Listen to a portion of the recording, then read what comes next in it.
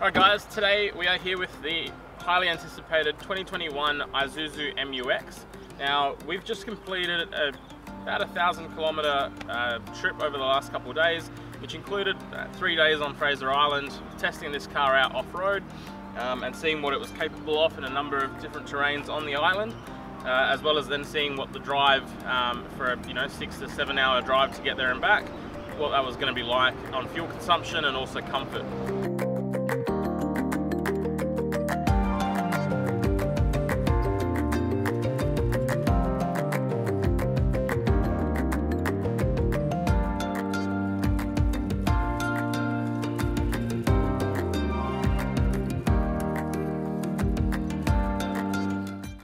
So one of the good things with the 2021 MU-X is that it actually gets an increase in power. So it goes to 140 kilowatts and 450 newton meters of torque.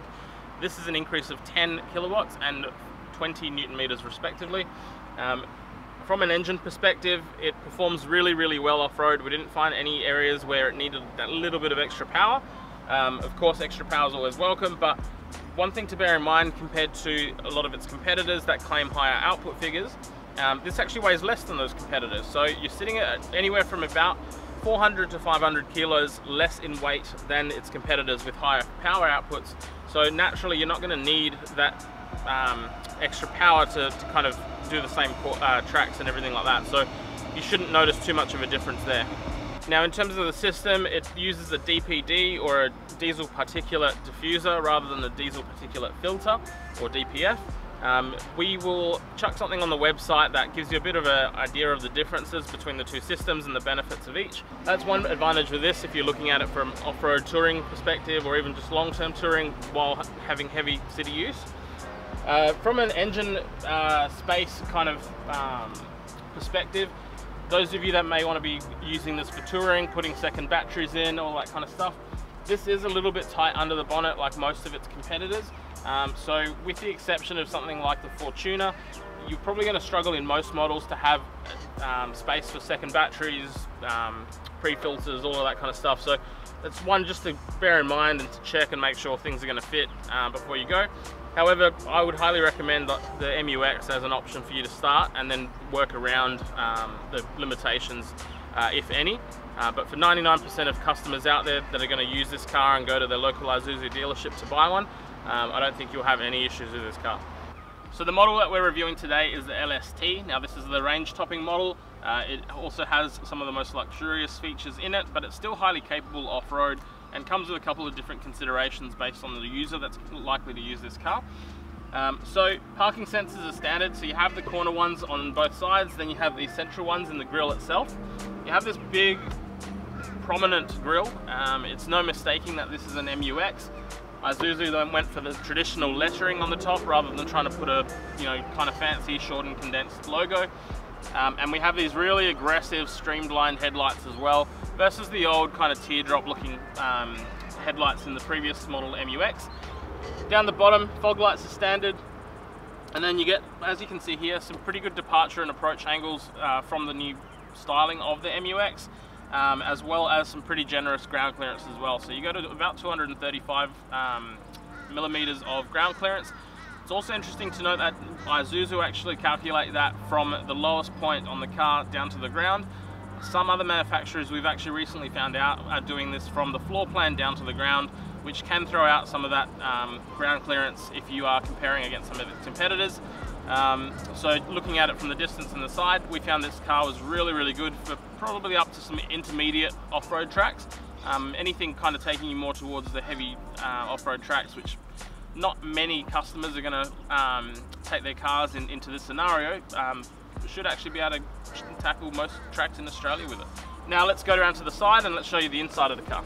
Alright, one of the cool things with the MU-X is that it actually does have remote engine start. Now this is super handy in summer if you want to get your car cool, in winter if you want to heat it up.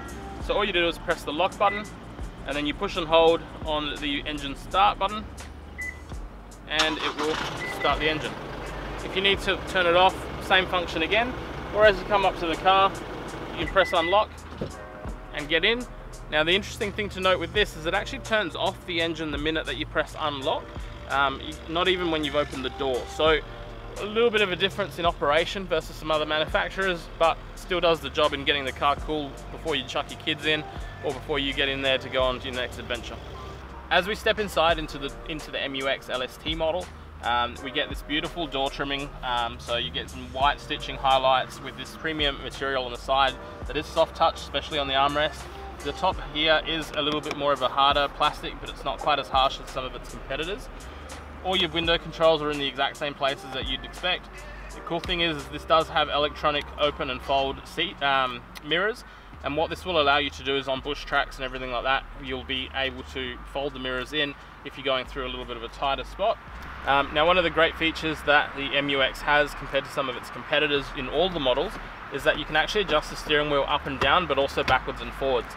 So the tilt and reach adjustment makes it super easy, regardless of your driving position, to actually find that perfect sweet spot for your drive. It has electronic adjustment for your seats, so going backwards and forwards on both sides, as well as up and down, and the backrest, all electronic on the LS-T model.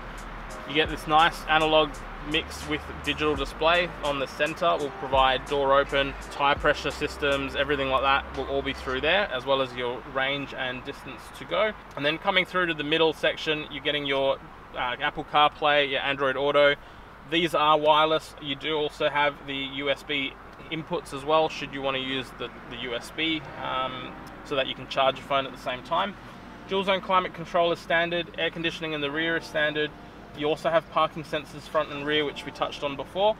Downhill assist control in the four-wheel drive models is standard, so it will assist you in some of those steeper declines, as well as then having your rear diff lock as well on the MU-X models, which is super handy tackling some of that harder off-road terrain. Standard sunglass holder at the top, and that's basically it for the dash. The hazard light is switches at the top, and you can see that it has this really nice premium kind of feel to the dash. It carries across that white stitching that the seats and the doors have, and it is a soft touch material, which is really nice to see. As we get into the back of the MU-X, yeah, we've got plenty of leg room. So the front seat is actually set in my driving position. I'm 5'10", but I like to have the seat back quite a bit. So as you can see, my knees aren't touching. I still have plenty of room to move around, pretty comfortable. Foot space underneath the seat is all right.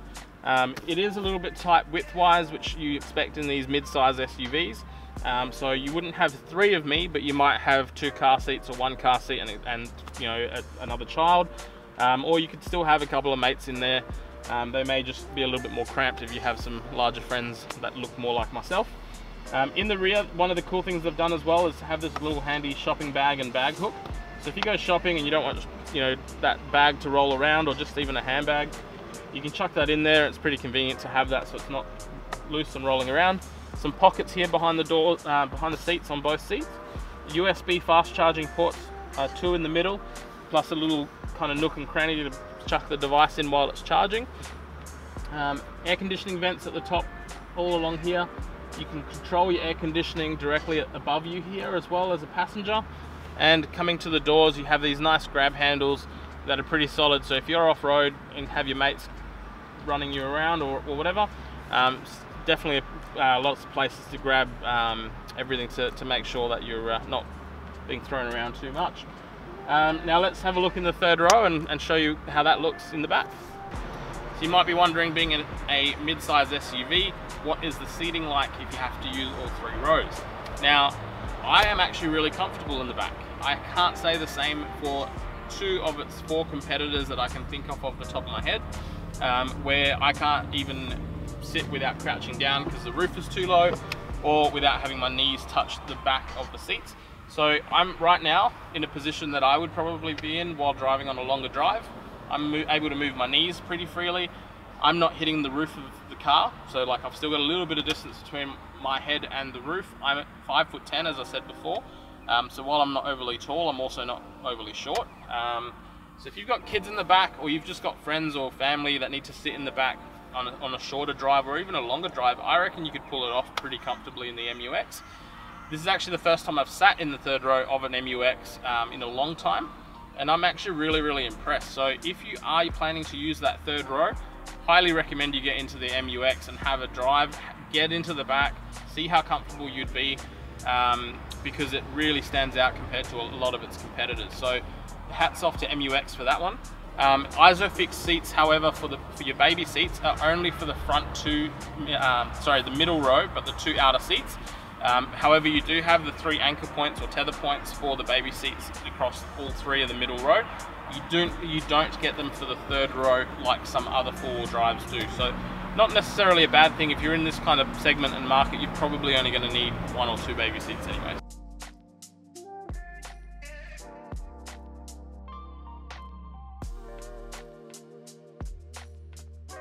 Okay, so the LS-T that we're reviewing today does come with a tow bar. However, it's important to note that this is an optional extra that you need to order from your dealership or after you buy the car. The towing capacity of the MU-X is really good at 3.5 ton, and it has a 350 kilo tow bar down weight, which is really, really good. The one limiting factor, however, is the GCM, which means that for roughly a 5,950 kilo GCM, which is your combined trailer mass and vehicle mass, you will actually be limited to about 220-230 kilos of actual payload based on the curb weight of this car and a full 3.5 ton load minus the 350 kilo down weight.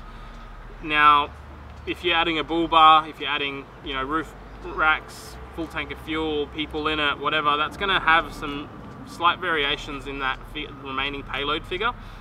So it might be worthwhile kind of expecting to tow a little bit less than that, or just making sure that your calculations are really spot on as more and more insurance companies get down to to ensuring that if they're paying out for a claim, that you have actually used this correctly. One of the handy things with the MU-X is that it does come with a 12-volt power output in the back. Now, we had a fridge powering our cold stuff the whole weekend. While it only powers while the car's running, obviously when you keep your fridge cold, you're not losing that much temperature out. So for overnight, you're doing pretty good. And during the day, obviously you're getting in and out of the car, car's running, car's off, you should be fine. So it's a really handy inclusion. However, obviously if you do want to power your fridge 24/7, definitely invest in a dual battery system, or maybe even just get a portable power battery box as well. It does have plenty of little tie down hooks as well, which we found really handy as well. So if you want to tie down things like a fridge or any other kind of bigger item that you're putting in the back of the car, you're going to have plenty of areas to latch these down throughout the whole rear of the car going through to the front. But there you have it, guys. That's what I think of the MU-X in the 2021 model. Like we said, this has been the LS-T. If we can get our hands on some of the lower model variants, we'll definitely do a review on those and come back to you with some information there. Would we recommend you have a look at this car?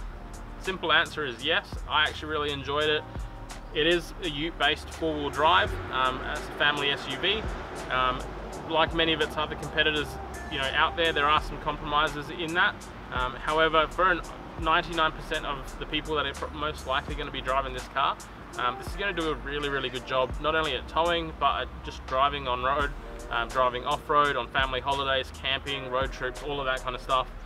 Plenty of space, and like we said, really impressed with that 3rd row and how much space I actually had in the back there. So definitely go down to one of your local Isuzu dealers, see if you can take one for a test drive if you're considering one.